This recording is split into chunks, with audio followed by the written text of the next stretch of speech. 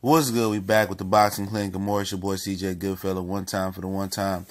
Y'all know what the business is. We grinding. And apparently, Jose Pedraza beat Ray Beltran last night. Really wasn't a shocker for me. Never thought Ray Beltran was that good as he got older. All right. I think it's, he just got old in front of everybody a few fights ago. But Pedraza won. And now Lomachenko is going to go up against Jose Pedraza, who Gervonta Tank Davis, I think, smashed at 20 or 21 years old. All right. And I told people this fight was basically, who's going to turn over they belt over to Lomachenko. This was set up for Lomachenko.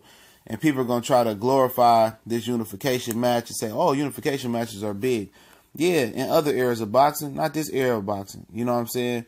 This is a tune-up for Lomachenko coming off a shoulder injury. And the tune-up just so happened to be a unification bout with Jose Pedraza, a guy that Gervonta Tank Davis completely smashed. Now, Jose Pedraza stopped Tevin Farmer early in his career. And, Tank just completely outclassed Pedraza with little or no experience. Remember, Gervonta Tank Davis hadn't stepped up at that time, and Pedraza was a step-up fight that he said Mayweather Promotions and Floyd Mayweather tried to set him up against, 6-7 months ago he said that. So I just want to see how people going to glorify this match for Lomachenko, how the media going to overblow it for Lomachenko. Oh, Pedraza was weight drained. He moved up a weight class. He's a different fighter now. He's a more complete fighter. No, he ain't. Because if you fight Tank, it's going to be quicker. He's going to get knocked out quicker. All right? And like I said, this is a glorified tune-up match for Lomachenko. At the end of the day, this is the equivalent of stat padding. That's all they doing is padding his stats for the Hall of Fame, padding his stats to say he's the greatest or he's the most unique fighter. And nobody did what he did. There's plenty of fighters did what he did. I don't have an issue with Lomachenko. I have an issue how Bob Arum is trying to pump Lomachenko up in the media. Let him be great. Let the fans decide. You don't have to shove or scarf something down the fans' throat. And I already know they're going to try to shove and scarf this fight down our throat as, it's another unification bout for Lomachenko.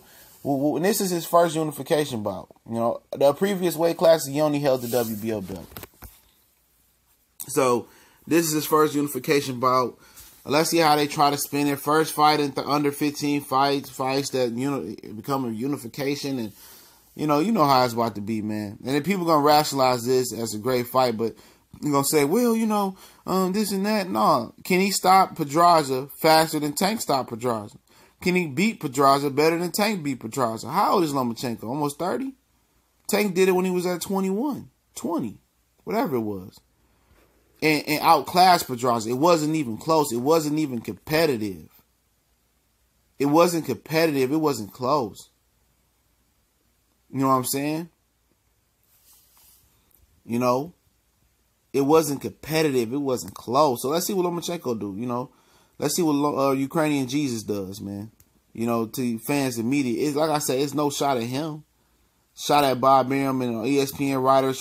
They going to try to make it seem this unification bout like he walking on water. He took a loaf of bread and fed a billion people. He took one fish and fed a trillion people. All right? Ain't nobody buying that shit, man. This is a glorified tune-up mismatch versus Pedraza that's coming. And if he ever gets the opportunity to face Mikey Garcia, then we'll see a great, great fight, and he'll get all the credit in the world. But he's already in my pound-for-pound top 5. I've said that. People, you hating. I said he's in my pound-for-pound top 5. I like his skill set. He passed the eye test. He done more in his resume in 12, 13 fights than Triple G done in his career. And that's a fact. That's an actual fact right there. But I'm telling you this right here, don't try to pump this shit up as a great unification bout.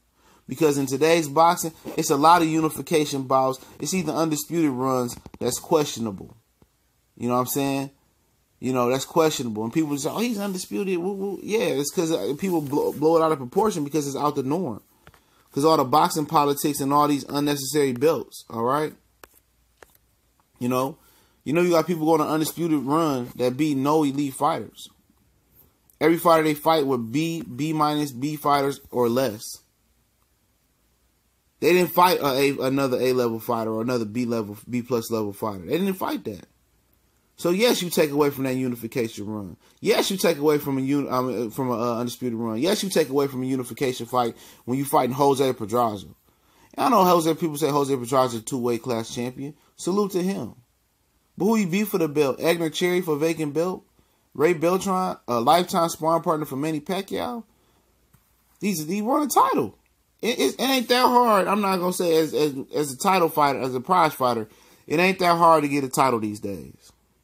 The requirements have dropped. With all these titles and subtitles and interim and regular championships and super championships, it ain't that hard to get a title. You know, your promoter could pay what he got to pay to get you a title. Like Ray Beltran won his title versus Paulus Moses. How? That dude was older than Chop Chop Corley. He didn't go out there and beat a real champion for his title. He didn't. He didn't beat a real champion or a real title holder for his title. He didn't do that. So does it diminish it for me? Yes. And I said the same thing for Jamal Charles. If he get handed the WBC belt, why would you? I mean, I know you would take the belt because it gives you leverage. It's the most prestigious belt, but I'd rather win it. It's more prestige than taking the belt from the champion than being handed, but that's out of his control, all right? But like I said, man, I'm gonna see how y'all spin this and how the media spin this shit about Lomachenko unifying with Tank leftovers. I want to know how they spin that shit. You know what I'm saying? And can he beat him more impressive than Tank? Let's find out. Let's find out. But y'all know what it is to Boxing Clinic and more. One time for the one time. All right. And don't forget, we on Facebook, Instagram, Twitter. If you want to join the Boycott/Classic Review Facebook group we got going on, the link in the description, where we boycotting the fights that need to be boycotted. Sean and Danny Garcia, we're going to stream the whole card in there. And then, next fight, we'll do the same. We'll go from there. We just taking the viewership away instead of talking and complaining about fights.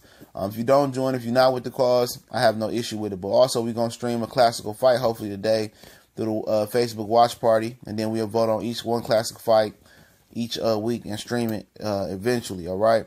If you want to donate, the PayPal link is there as well. You want to, if you can't donate through the Super Chat or the PayPal link, share the videos, retweet them. Share the channel with a friend. I definitely appreciate it. Most blessings to everybody out there supporting the TBC and more movement. Shout out to the brother Fanan International Boxing Channel. Y'all go subscribe to that brother right there. We gone.